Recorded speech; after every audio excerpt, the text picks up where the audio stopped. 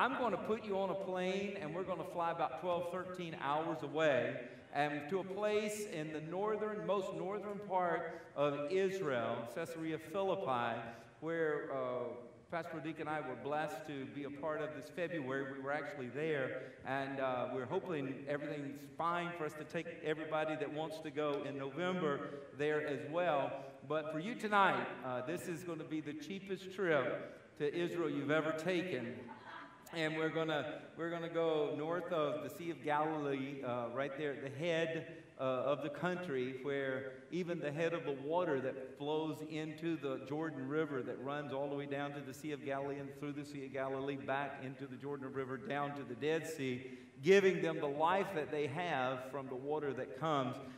So are you ready? This flight, there's no social distancing in this flight. You don't have to wear a mask on this flight. We're not serving any food, though, but you're not really missing anything there. But we're going to be going here, and there we are at Caesarea Philippi. And in the winter before Jesus' death, he actually takes his disciples here, and something very, very transformative happens that I believe educates us and equips us as the church in what we should be doing and how we should be functioning in the world today. It was there he revealed for the very first time that he was the Messiah, and that he had come to bring all authority and give it back to this thing he was going to create called the church. And there he's standing, and you're seeing the cave openings there going into the cave called the gates of hell. So he's actually standing there. He's 1,150 feet above sea level, and at the head of where the water's coming out. Earthquakes have kind of rerouted the water flow now. It used to be much more powerful, but it would flow out from here into, like I said, the Jordan River, into the Sea of Galilee, into the Jordan River runs through the Sea of Galilee all the way down to the Dead Sea. Josephus, the historian, said that this was the chief source of water for all of Israel. So he said if you drink water from any place in Israel, more than likely it came from this spot here eventually. And it was this great revelation that Jesus gave to not only his disciples, but to us. And the Gospels record this and give us this understanding of who we are. And I believe Jesus chose this particular place so that he could make the biggest point possible, make the biggest punch in his point possible, because he had never talked about the church per se until this time. But he said, my plan, I'm going away. I'm the Messiah. I'm coming. We're going to leave here. I'm going to Jerusalem. Peter's like, later on, Peter gives this revelation of who he is from the Father. But then when Jesus continues to talk about going to Jerusalem, Peter says, you're not going to Jerusalem. They'll kill you. You're not going there. And remember, Jesus had to rebuke him. He said, Satan, get thee behind me. So he's getting a revelation from the Father one minute, and the next minute, he's hearing what the devil's saying. So we got to be careful. If you operate in the soulish realm, you've got to be very careful what voice you're listening to.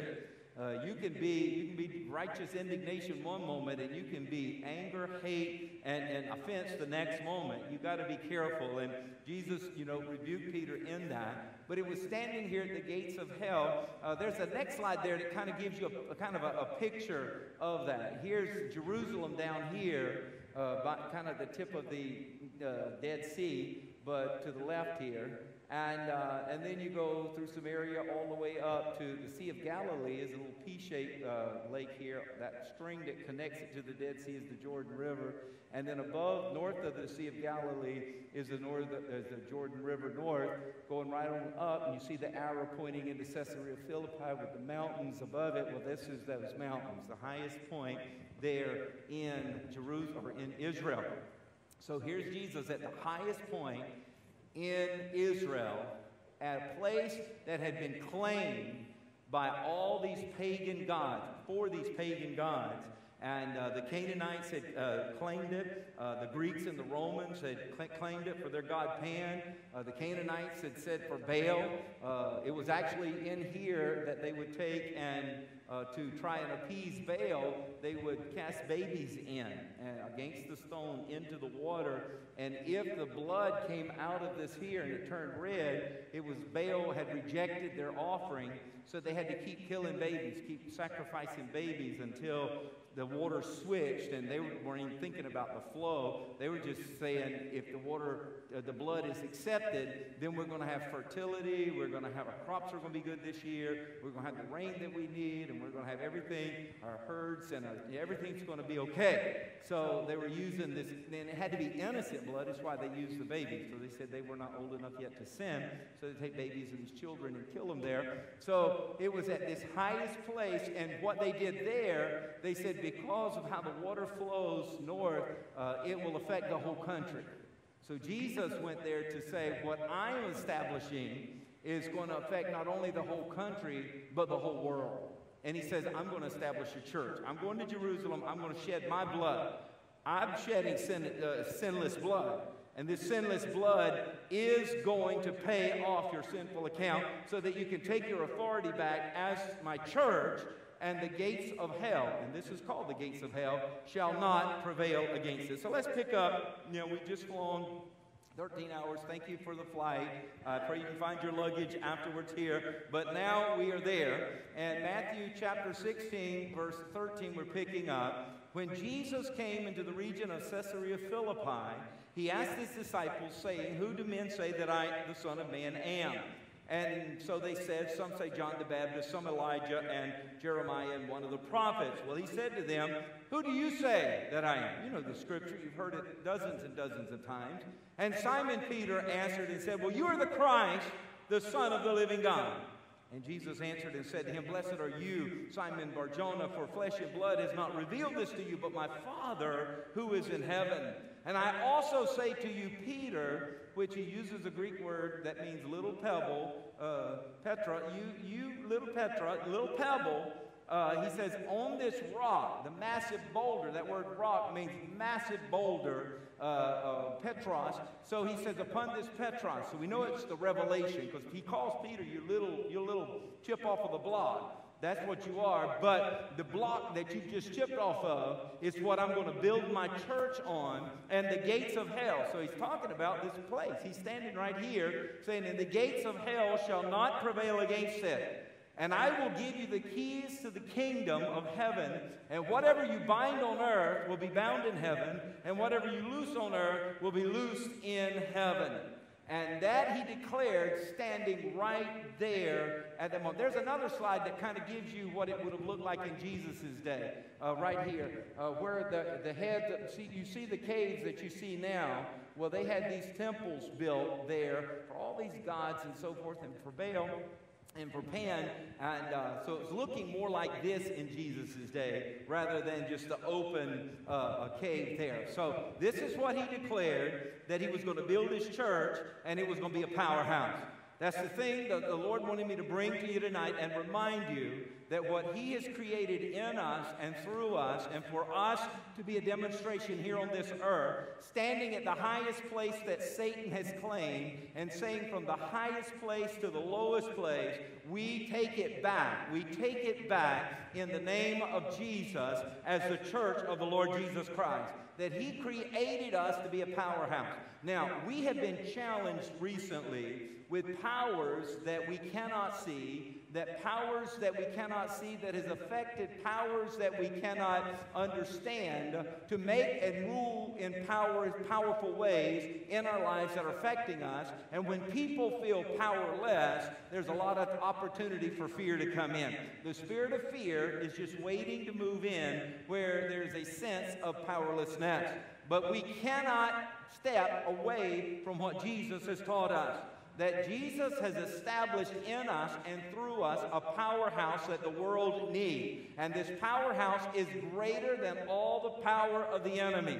He's actually given us authority over all the power of the enemy. And unless we're reminded by that, by the very bumper car experience that we're having in this world today, we will lose sight of who we are and whose we are and what we have and what we are supposed to do. So I'm here to remind remind you tonight that we are the power source of God.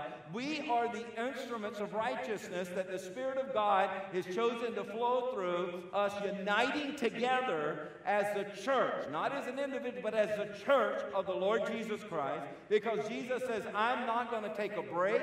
I'm not going on a sabbatical. I'm not going to let a pandemic cause me to stop. I'm going to build something called the church, and the church is going to be the answer to the powerful problem of the gates of hell. And that we must be reminded of who we are. And so in 2 Timothy 3:1, Paul reminds us, he says, but mark this, there will be terrible times in 2020. You're supposed to laugh, or at least let me know that you're here with me. There will be terrible times in 2020, in the last days. People will be lovers of themselves, lovers of money, boastful, proud, abusive, disobedient to their parents, ungrateful, unholy, without love, unforgiving, slanderous, without self-control, brutal, not lovers of the good, treacherous, rash, conceited, lovers of pleasure rather than lovers of God. And they will be marked by this. And this is what Paul says. They will have a form of godliness, but they will deny the power. They will have this form of godliness, but they have made a decision to deny the power. Now, what does God instruct us to do? Have nothing to do with such people. So I'm here to remind us so that we don't become such people. I'm here to remind myself so that I don't become such person, that we as a church, that we've got the power. I'm here to remind you, you've got the power. If you are a child of God, how many of you have claimed Jesus Christ as your Lord and Savior, and you've committed your life to serve Him all the days of your life? You are a part of the church of the Lord Jesus Christ. The Holy Spirit has baptized you into the body of Christ, and you are a part, grafted into the vine of the plan of God, and the plan of God was to establish a church that the gates of hell could not prevail against it, a church that did not operate with form only, but had power. And we must not deny the power. So I want to remind us of a trinity of power. There's much more sources of power that God has given us, but we don't have time tonight, but maybe to look at three. So let us look at a trinity of power, first beginning with the power of the Spirit, the power we have in His Spirit. Because He said His church was about the demonstration. The gospel was about the demonstration of His power. That's what He said. My gospel shall be about the demonstration of power. Power to stand on earth and bind things in the heavenlies, and power to stand on earth and loose things in the heavenlies. I've given you a picture, and I meant to get it again tonight, but I missed it, of the hand holding the strings, pulling the puppet. And the puppet is being controlled by the hand that is pulling the strings.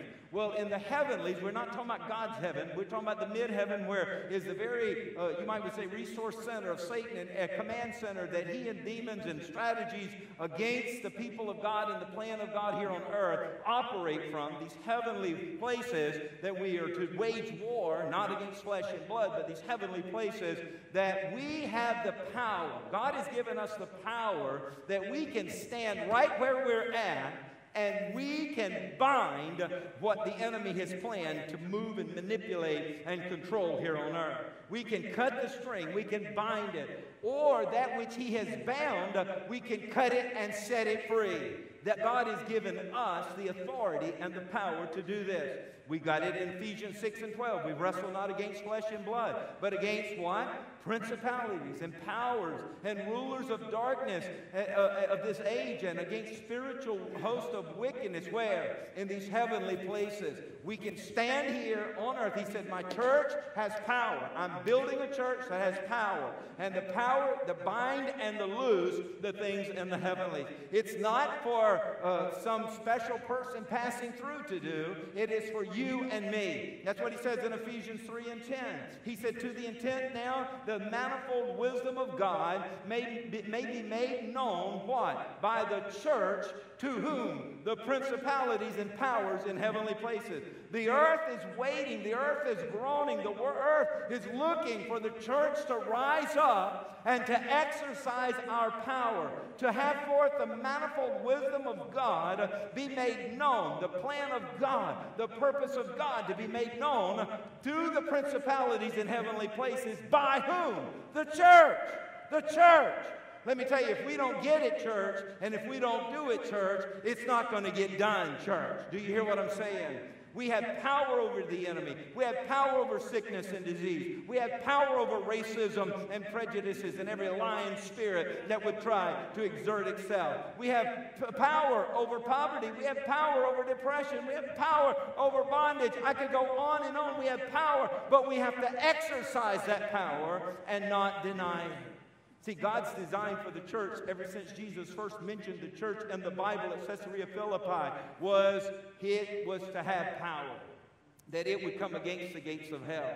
Let me tell you what, I'm not going to be silent, and I'm not going to sit back, and I'm not going to recline and let the devil just have this world, and let the devil just have our country, and let the devil just have our family, and let the devil just have my mind. No, because I know I'm a part, and I'm calling you to be a part of the church of the Lord Jesus Christ, who has been given power, the power in His Spirit, the Holy Spirit in us, the Holy Spirit through us. Jesus said, be endued, why would He say tarry in Jerusalem until you are what? Endued from on high with what? Power. And that's when the church was birthed. The church was birthed in power. Jesus was foretelling the church's existence that He was going to build, and it would be a power center, a power source. You and I make up the church. So the Lord didn't call the church to be a political entity. He didn't call us to be an economic entity. He didn't call us to be a social entity. He didn't call us to be an entertainment entity. He called the church to be a spiritual entity, because those spiritual forces that would be working in politics, and those spiritual forces that would be working in economics, and those spiritual forces that would be working in the social and in the entertainment aspects of life, that we would take authority over the influence and the powers of those demonic spirits, and we would allow fresh water, abundant life to flow from the head all the way down by His Holy Spirit. So we're the church. We're God's answer. That's God. The only plan God has is the church. And the good news is, God's not dumb. He knows that if He's going to choose to establish a church, and the church was going to come against the gates of hell, and the gates of hell wouldn't prevail against it, and the church would ultimately be victorious, then He sees the beginning from the end and the end from the beginning. So the church wins. Now the thing is, are you going to be a part of the power church, or are you going to be a part of the formed church, denying the power? There's a formed church that's got it looking like they're the church, but they've denied the power. Let me tell you what, I have tried in my wisdom, and I have tried in my training and understanding, and I've tried with my experiences, and I've tried with the counsel of other men. I have tried my best to come against some of the tide of some of the worst tragedies that have come into society, and I've done it with little success.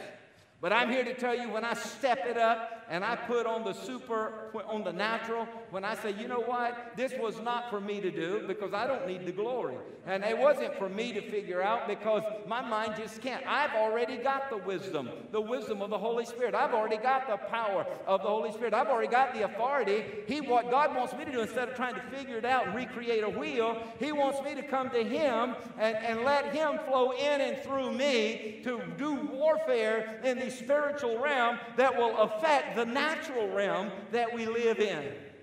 We've got to take the fight to where it's most effective.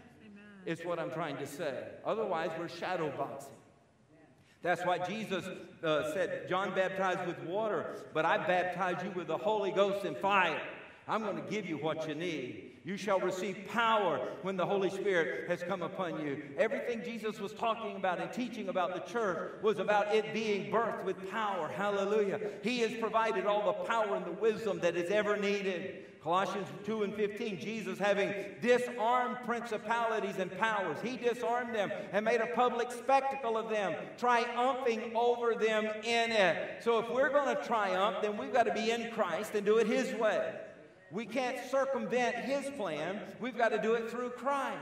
And I love this, making a public spectacle of them is taking a phrase that is used in that day and time where a king would conquer another king. And he would then bring that king with that king's chariot. He would bring that king through like a parade, through the city streets, the conquered king being tied and having to walk behind, humiliated behind the conquering king, and then taken to the end of the parade, and they would chop his thumbs and they would chop his big toes off. And everybody would celebrate. That public spectacle, they would celebrate. Why would they celebrate? Because they knew that king would never fight with a sword again because he'd had no thumbs, and he would never run and lead the battle because he didn't have the balance of his big toes. They knew he would never be another threat to them because a king who could not in those days lead in battle was not fit to be a king. So they knew he would never be a king to threaten them again. Well, the Bible says Jesus did that to whom? He disarmed principalities and powers and made a spectacle of them, triumphing over them. So what we got to do is stop being in fear and worried that these things have all the authority on this earth, and we need to be in Christ. And we need to be filled with the Spirit of God. And we need to say, wait a minute, there's already been a public spectacle. Your thumbs have been cut off. Your big toes have been cut off. You can't hold a sword anymore. You can't run in battle anymore. All you can do is lie. All you can do is twist the truth. All you can do is try to get spirit of fear in me. All you can do is get me to lay down my weapons and lay down my authority. But that's not going to happen because there's a Pastor Tim that's going to keep reminding us over and over and over again of who we are and whose we are and what we have. The Spirit of God.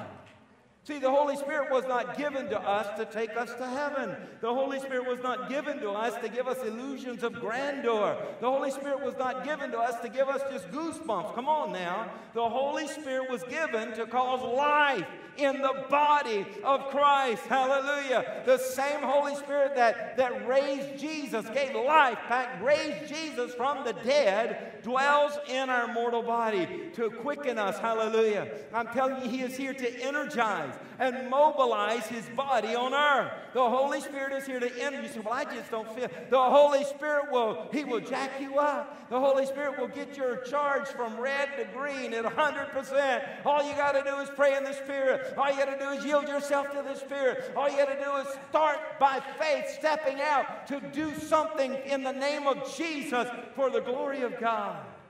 The Holy Spirit has come to cause the church to arise in power and to fight back the tide of demonic hordes and principalities and powers on this earth.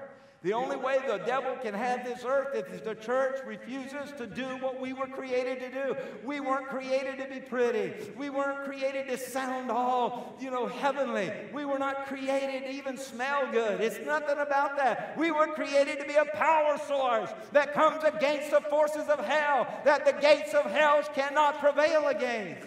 Come on now. So we got to get this proper perspective of this. We tend to be like the disciples on the day that Jesus was ascended. I use this many times because, boy, did it speak to me.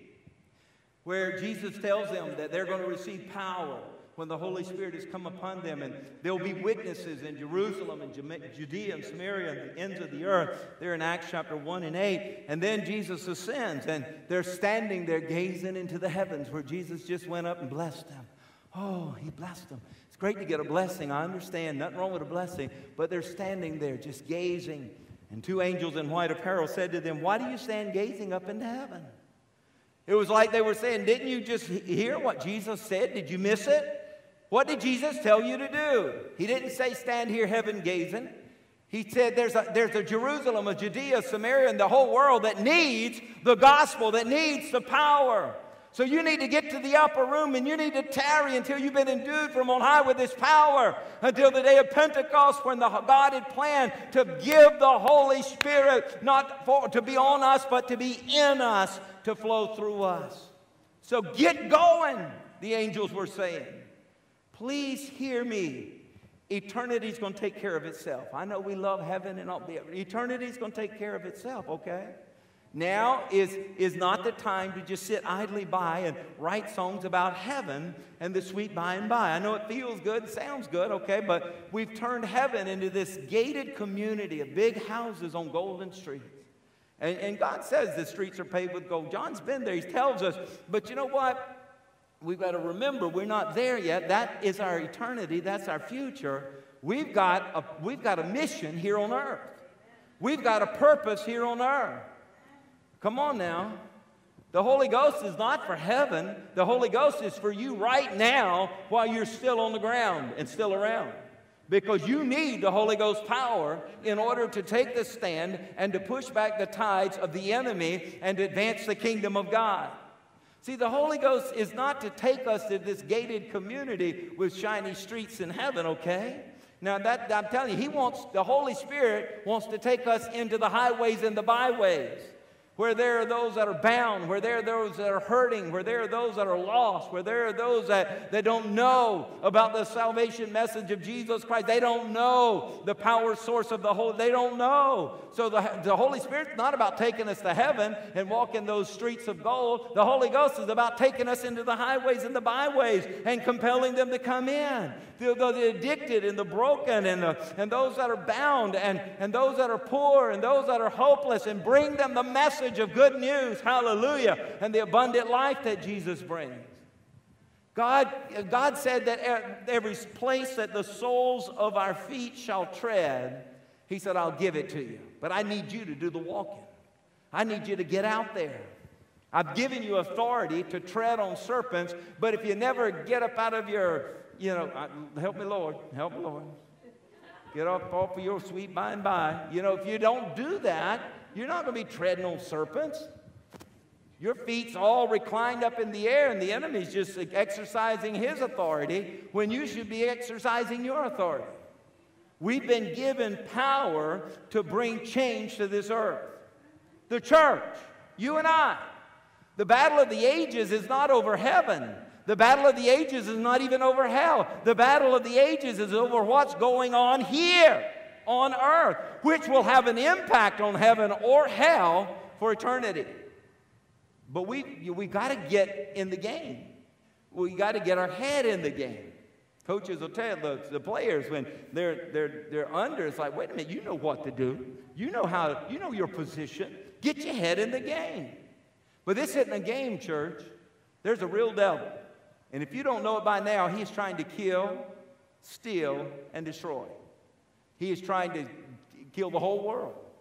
Destroy every government, every people group of the whole world. He's a liar. Let me tell you why. So please don't misunderstand me. I believe in heaven and hell, but I don't think that's all we should talk about. We need to consider that God has us here to help people not go to hell and go to heaven, but in the meantime be a part of the church, join the army of the Lord Jesus Christ in advancing his kingdom here on earth as it is in heaven. Amen? And if we'll do that, let me tell you what, people will find their purpose and destiny and find the greatest joy of living when they find their creative order. Their creative order. We're created to be a part of the church. And I'm not talking about this building. I'm talking about the global church of the Lord Jesus Christ. Those who have placed their faith in him. Those who have received the Spirit of the living God, who want to rise up and want to be used by God to advance his kingdom in a mighty, mighty way. So if you're going to live any more years, and I pray each and every one of you do, we need some power. We need some power. We need power to stand, power to endure, power to press on, power to press through the lies, power to stand as light in the midst of darkness. You need some power if you're going to make a difference in the days ahead. And I'm telling you, I've come to tell the principalities and the powers that there is a generation of people who are saying enough is enough. The earth is the Lord's. The earth doesn't belong to the devil. I believe you're that generation. It says, wait a minute, the earth doesn't belong to the devil. The earth is the Lord's and the fullness thereof. That's what the Word of God says. And that the glory of the Lord shall cover this earth as the waters cover the sea. And we, the church, have received power that we don't just sit by and watch our generation be overthrown. No, we stand up in Holy Ghost power and we take back this generation. We have Holy Ghost power. Oh, if I could scream it so loud that it would shake our inner core of our being to ever be changed. If I could get a frequency that would reconstruct our mind. I would. But faith comes by hearing, and hearing the Word of God. So I'm giving you the Word of God. I'm talking about Holy Ghost power. I'm not talking about, trying to be fancy and trying to be all in control. I'm talking about what we need. We're in a war, church. We're in a war, and we need Holy Ghost power. We need power that's bigger than performance. We need power that's bigger than style or talent or doctrine or denomination or cultural heritage or preference. We need power that's bigger than any of that. A church without power cannot operate in a highly charged spiritual environment and make a difference for advancing the kingdom of God in this day. It just cannot do it. It cannot do it. We live in a day and an age that is saturated with every unclean spirit. They stood there at the gates of hell in Caesarea Philippi. Jesus had them stand there for him to make the declaration that he was going to build something more powerful than all the unclean spirits that they worshiped in that day. Let me tell you what, our day and age is saturated, flowing from the media, you might say the media fountain into every stream and every, you might say, tributary and every river, and trying to affect and infect every person. The enemy has found a way, as he did then, he's found a way now to try and get into every home and every person. Let me tell you what, there are all kinds of unclean spirits. The spirit of the age, their spirit of sorcery, their spirit of divination. The church people are embracing divination. They're embracing lust. They're embracing rebellion. Because when you don't operate in true power, you start looking for something else. You start looking for something else. And here you have the source of the greatest power from God himself. Not only from God, but it is God himself in us. But because we deny that, we're going and we're looking for every divination and every, I could go list some stuff right now. Oh my goodness, that it's just, you see church folks, it's just like used to where they would have hired to do it. There was a time they would say no and they would shun it. Then there was a time they would do it but hide it. But today they celebrate it. They just poster child it. It's like it's nothing. And they're almost like saying, the church failed me. I didn't get it in the church, so I'm going to find it somewhere else. Well, I'm saying this. The church, in some part, I know has failed all of us as we have failed others. We are the church. But I'm here to tell you, if the church won't hear the truth and embrace the truth and act on the truth, they'll still walk under the influence of deceiving spirits. They're going to find themselves walking away from God and walking away from the plan that God has for your life. And Satan will love that. But I'm here to say we don't have to do that. I don't have to get a certain beat going to get you worked up to a certain height so that we can make you feel something, so that you can believe something. All we need is the Word of God. The Word of God says that we've been given power in and through the Holy Spirit, but we can deny that power. We can embrace the form of a church, but we can deny the power. I'm asking you tonight, have you denied the power of the Holy Spirit in any area of your life? Or are you working at full capacity? Or are you operating at full capacity? I'm not, and I'm even so deceived I don't even know what areas I have or am denying the power, but I'm before the Lord. And I'm saying, show me, God. Shine the light of your word, shine the light of your spirit, expose anything in me, expose everything about me. I have no shame, I want to be right with you, God. I want to operate in power. I was in the hospital room, ICU, just yesterday with Archie Muntz, and there he's laying, and I love what his wife, Sister Cornelia, said. She said, Pastor, as you go in there, don't go by what you see. She said, you've taught us that we look at what the Word says, not what our eyes see. She said, and I'm standing on the Word. She said, but I'm just reminding you. And I said, I appreciate that. And I go in there and I look beyond what I see in the natural, and I see what I see in the spiritual. And I start taking authority over every spirit of infirmity where Satan has come to kill, steal, and destroy. He's trying to kill him. I'm coming against the devil. And I'm coming against the devil in the name of Jesus. And I'm coming against the devil with the Word of God. And I'm coming against the devil with the Spirit of God. And I walked out of there feeling great. Not because I saw anything change with my eyes, but I knew in the spirit realm we did some warring and we got some victory. And I'm expecting to hear great news coming from his recovery. Hallelujah. We're in a real war. We live in a highly charged spiritual environment. And somebody drops you off at some dead, dry, lifeless church on Sunday where there's not enough power there to give you any pushback against everything that's pushing against you. You're left hopeless. And when you feel hopeless, it opens the door for the spirit of fear. And Satan comes in with control over your life.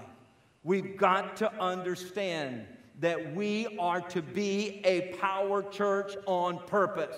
We're not waiting for power. We're not hoping for power. We have the power. We just got to stop denying it and release the power. We got to step out, and we've got to, by faith, release the power. I tell you what, we're loud on purpose. We clap on purpose. We praise on purpose. We shout on purpose. We pray in tongues on purpose. We lay hands on the sick people and pray for them to recover on purpose. We come against demons with a vengeance on purpose. We walk the floor and we pray. We anoint our children with oil. We take handkerchiefs to the sick folks. Come on now. We stretch our hands over the north and the east and the south and the west, and we call in the harvest of the Lord Jesus Christ, and we call it in. Why? Because we know if we don't, it'll never happen. We're not ashamed of the gospel of the Lord Jesus Christ. It is the power of God unto salvation. It is a power. What a psychiatrist cannot do for you, the Holy Ghost can do for you. What a doctor can't do for you, the Holy Ghost can do for you. What an accountant can't do for you, the Holy Ghost can do for you. What a lawyer can't do for you, the Holy Ghost can do for you. What a banker can't do for you, the Holy Ghost can do for you. He can open up the windows of heaven and pour out blessing on you in such measure that you cannot even contain it all. Hallelujah. When everyone says no, when everyone closes the door, when everyone gives you the red light or the stop sign, God is still saying, behold, I set before you an open door that no man can shut. Walk through that door with faith and release the power. See, we serve a God who is able to do exceedingly abundantly above all that we could even ask or think. Why are we living on such the skimming of the surface of nothingness when we have a God who says He wants to do exceedingly abundantly above all you can even ask or think? But we deny the power. I'm here to remind you. I'm here to remind somebody that there's power. There's power. There's wonder-working Holy Ghost power provided from God, through God. I'm here to remind somebody there's demon-casting out power. Why are you negotiating with a demon? Why are you making arrangements to put up with a demon? Why are you letting demons have any part of you? You got Holy Ghost demon-casting out power. You got sick body healing power. You got household salvation power. Don't you let your children or grandchildren go to hell. You've got salvation, household salvation power. You got power to get out, power to win, power to push through, power to go to the next level. Stop living at the level you're at. Move to the next level. You got the power to do it through the Holy Spirit. On the day of Pentecost, Peter stood under the power of the Holy Spirit, preached one message, and 3,000 were saved. Today, without the power, we preach 3,000 messages and maybe one gets saved. Power! We have the same power. Come on now. Acts was the church in seed form. People say, I want to go back to the book of Acts. I want to be like an Acts 2 church. That was the baby. It's time for us to grow up. I hear the Spirit of the Lord saying, it's time for the church to grow up. It's time for the church to grow up. And there may take a shaking of every nation on the earth to wake up the church that we need to grow up and step into the authority God has given us in the spiritual realm. So ask the Lord today, God, please show me anything that is holding me back. Be honest. I have, and I am. I'm like, you show me anything that's holding me back, God, I'm going to deal with it. I'm going to deal with it. I'm going to deal with it suddenly because I want the power. I was created to be a part of the church of the Lord Jesus Christ. You were created to be a part of the church of the Lord Jesus Christ. And the church of the Lord Jesus Christ, by its very nature and the purpose and the plan that Jesus has established, is to be a powerhouse. So we cannot deny the power. So there's power in His Spirit. There's power in His blood. I said a trinity of power. There's power in His blood. Nothing else could redeem you. Nothing else could take the curse of sin off of you. But Jesus hanging on a tree, shedding His blood, took care of everything that needed to be taken care of to bring us up out of the vice of the enemy and set us upon a rock that is higher than anything we could have ever been established upon, and to operate in power. There's power in His blood. 1 Peter 1:18, knowing that you were not redeemed with corruptible things like silver and gold or your aimless conduct received by the traditions of your fathers. No, you were redeemed with what? The precious blood of Christ, as of a lamb without blemish and without spot. You've been redeemed, church. You no longer have an excuse. You no longer are in bondage. You are no longer held as a hostage. Jesus has redeemed us. If you placed your faith in Him, His blood has set you free. And He whom the Son sets free is free indeed. You're free. Don't let the old stuff pull you down. Don't let the old memories pull you down. Don't let the history, and all history is ugly. All history is the working out and the recordings of sinful man doing everything they can to step on and take advantage of and get ahead of one another. Without God, the world is a cesspool of evil and ugly, and history records that. But when the Son sets you free, you're now a new creation in Jesus Christ. You now have a future that's bright. You have a hope. You have everything given to you. The blood of Jesus has provided that. So you're no longer living under condemnation. You're no longer living under excuses. You're no longer living that this is why I can't and this is why I shouldn't. No! You're a son of God. You're a daughter of God. There's now neither Jew nor Gentile, nor male nor female, no slave or free. There's none of that. We are children of God, a part of the church of the Lord Jesus Christ, redeemed by the same blood. We are just as clean as the next one beside us.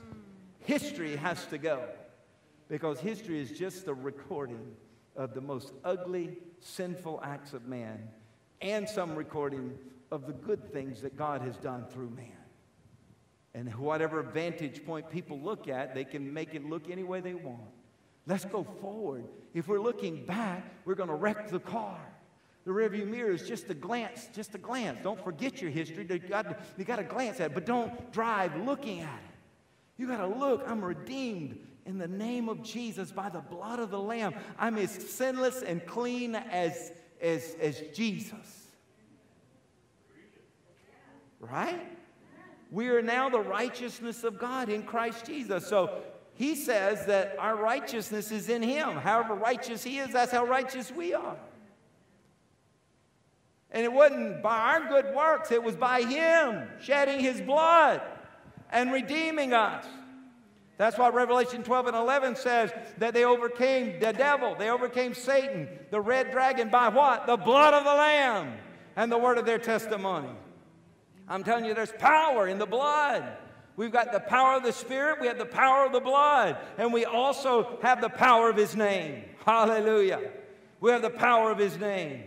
I'm telling you, you get in the Bible and you see that there are more names for Jesus, more titles than you'll find anywhere else. He's the last Adam, the author and the finisher of our faith. He's the Alpha and the Omega, the Ancient of Days. He's the only begotten Son, the beloved, the bread of life, the bridegroom, the bright and morning star. The Bible says He's the everlasting Father, Jesus. He's Emmanuel. He's a friend that sticks closer than a brother. He's the first fruit. He's the fountain of life. He's God. He's the great physician. He is our present help in time of trouble. He's our healer. Hallelujah. Our husband, our horn of salvation, the head of the church. He's hell's dread and heaven's wonder. The Bible says that He is the great I am. Hallelujah. He is the image of God's person, immortal, invisible, King of kings and Lord of lords. He's life and light, the lily of the valley, the Lion of the tribe of Judah. He is a living stone. He is love, the Bible says, the Lord of glory, the Messiah, the Master, the only begotten of God. He is the priest, the Passover, the potentate, the prophet. He's the Prince of Peace, the shepherd of the sheep, the Son of God, the servant, the seed seed of woman, the Savior. He's a sinless sacrifice, the same yesterday, today, and forever.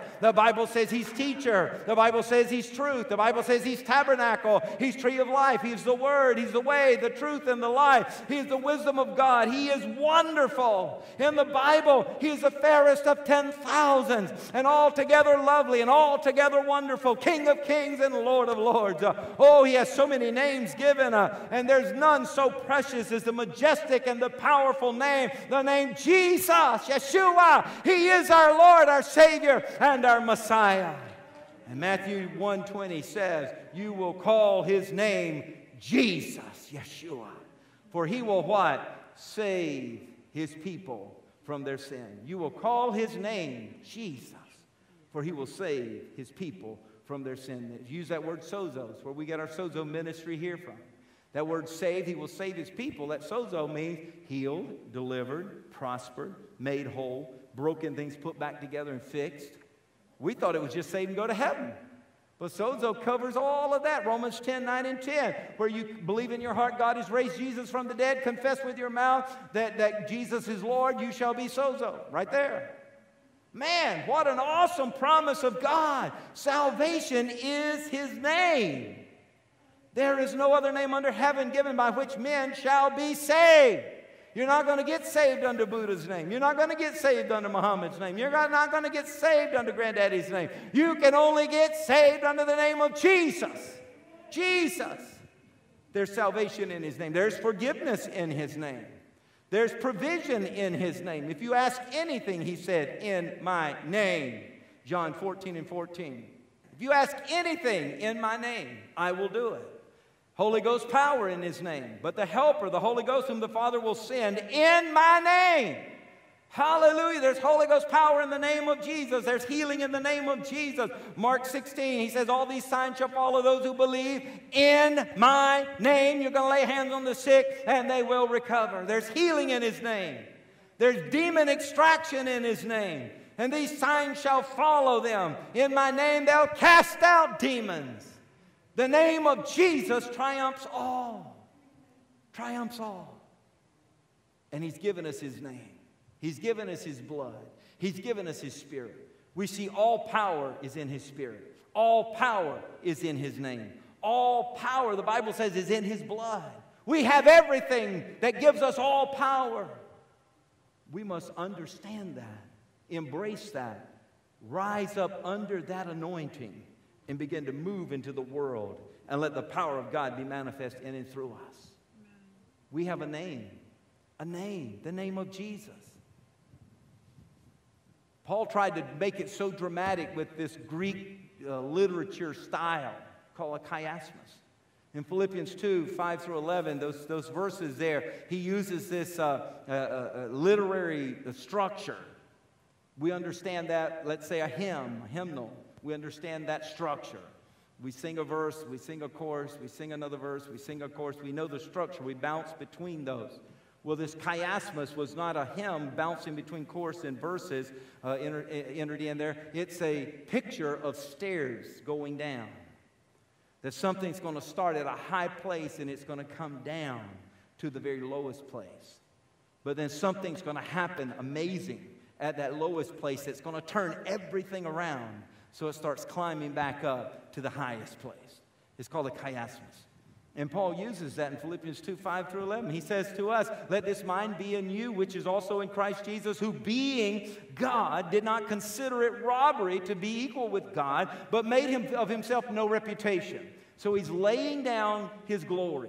He's going to come to this earth as man, dependent on the Holy Spirit, so that he could be the true sacrifice for us. If he came here as God, operating in his glory, then he could not have been the sacrifice that walked among us, that was tempted in sin and said no to sin by the power of the Holy Spirit, just like you and I do. Then he would have been disqualified.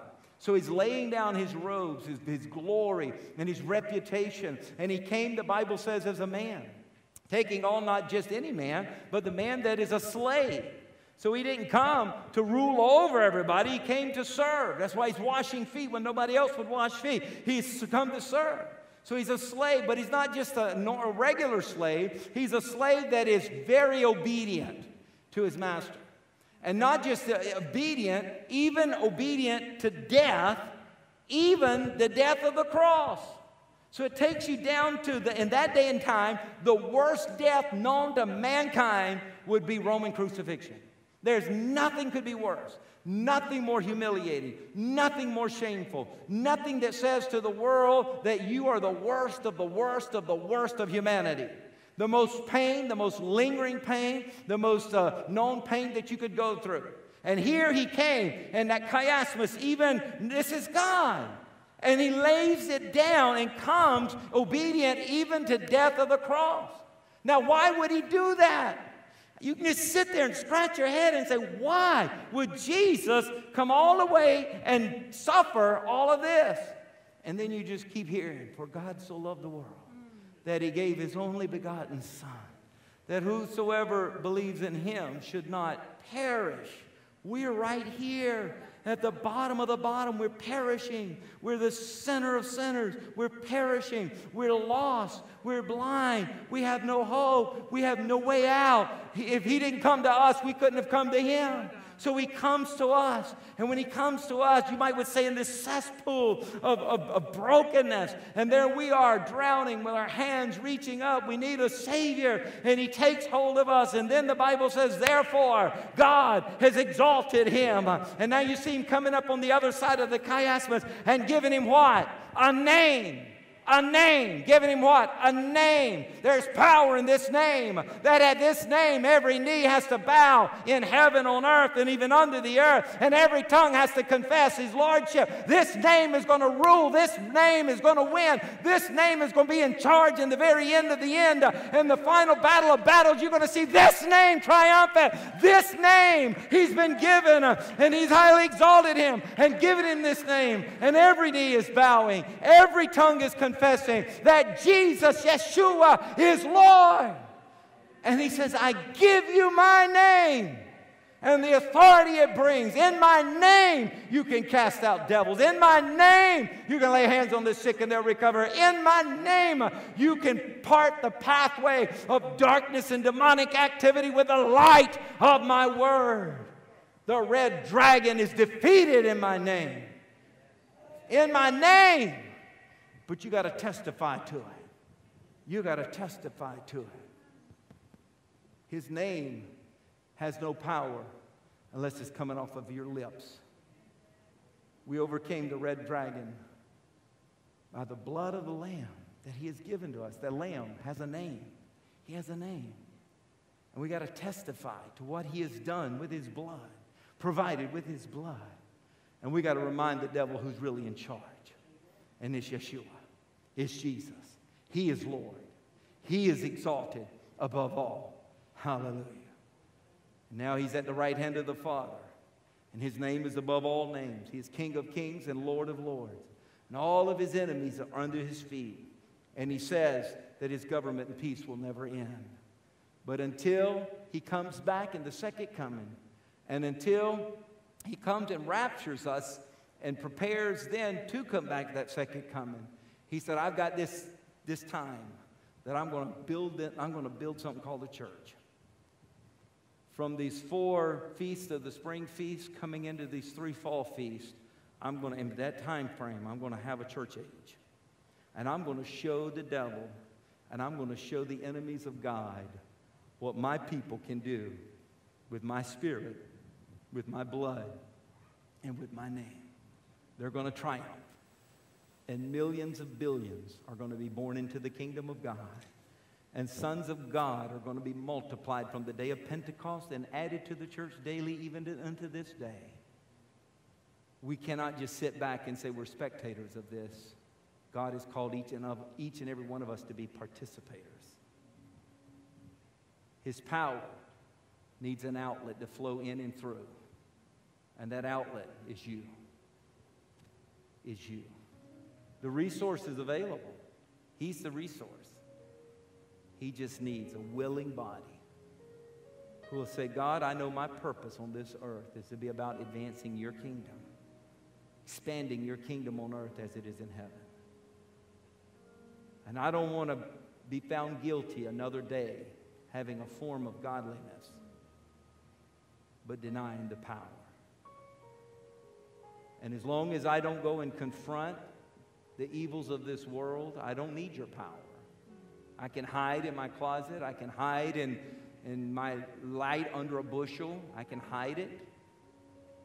But you said my light was not to be hidden under a bushel, but it was to shine.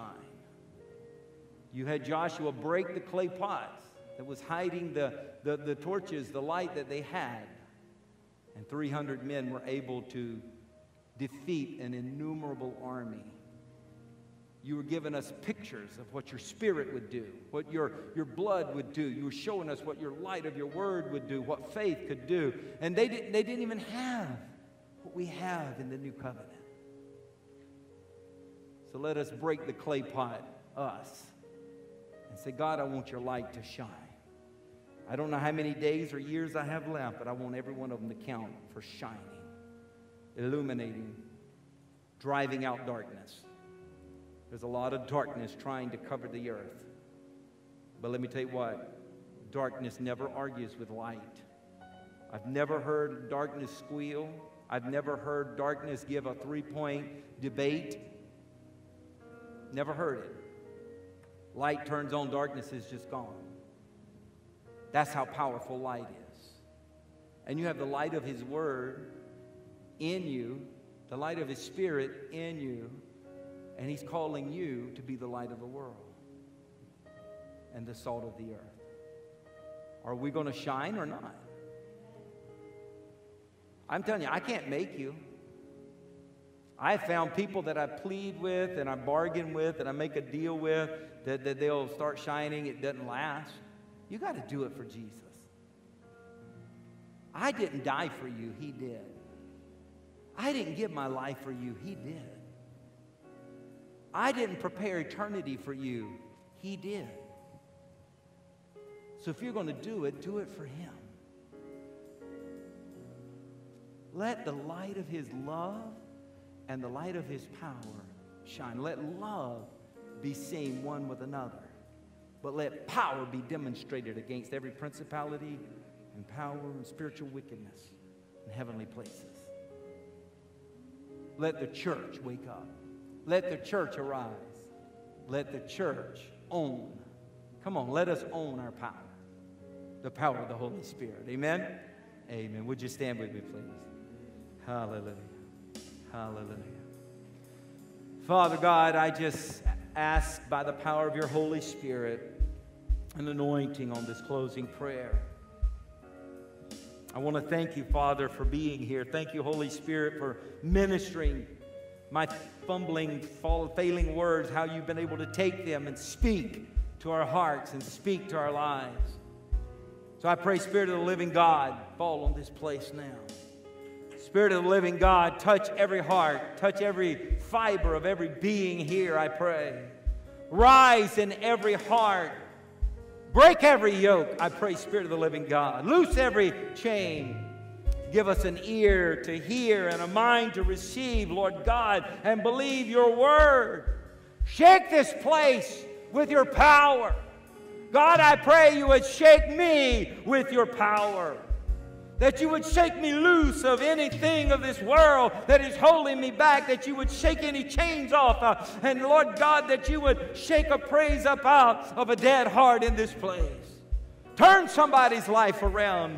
Let somebody see from how far they have been redeemed and for how much they owe you, Lord God, that with appreciation and gratitude and a heart to serve, that we rise up and be who you've called us to be who you've redeemed us to be.